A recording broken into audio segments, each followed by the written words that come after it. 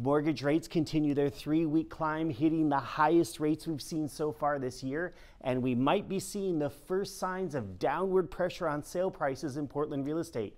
Join me as we take a look at the latest stats and trends of our local real estate market.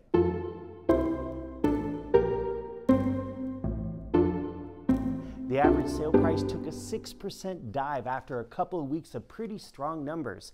Even with the plunge though, the average still didn't drop below last year's numbers, but only just barely. We ended up $578 higher than roughly last year at this time. Like I've said in the past, we are dealing with a relatively small number of transactions in our week-to-week statistics, so we can see a bit of volatility in our stats, and I'd like to see a couple more weeks of statistics before we look at this and say, hey, that's a new trend. The deals that gave us this week's average sale price were likely agreed to just before rates started their most recent rise.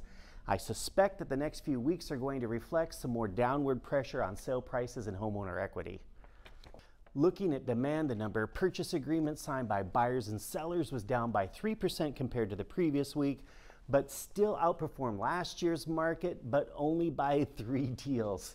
That's a really small gap compared to what we've been seeing over the last few months. And again, I'd like to see what the next couple of weeks show for statistics. But unless we see some softening in interest rates, I suspect we're going to see continued downward pressure on buyer demand.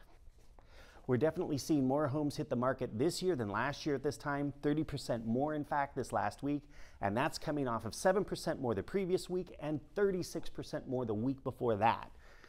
This already looks like a new trend. I suspect the reason for these bigger numbers is a bit of fatigue. I think that we have some sellers who've been sitting on the sidelines for a couple years now, waiting for the market to change, and I suspect that more and more of them are deciding it's time to get on with their lives and they're listing their homes for sale. On average, sellers are only having to discount about 1.4% off their original asking price to secure the successful sale of their home, but we may start to see that change in the next few weeks as interest rates stay high. Affordability is a big problem and something's got to give, and likely in that scenario with high interest rates, it's going to be sale prices.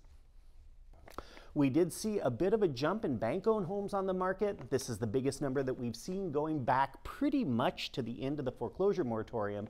It's still a relatively small number, but one that we're going to keep an eye on. Residential mortgage rates have been on the rise since about April 1st, and we did hit a high for the year just this week. The most competitive rate that I could see this morning was about 7% for the 30-year fixed. However, most rates that I was seeing range from about 7.5% all the way up to 8%.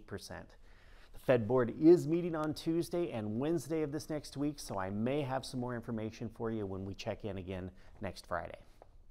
Well, you crossed the finish line for this week's Market Roundup. Whether you're buying, selling, investing, or just curious, be sure to follow and subscribe to stay ahead of the curve when it comes to Portland real estate. And I'll catch you right here next week at this time for the latest in stats and trends.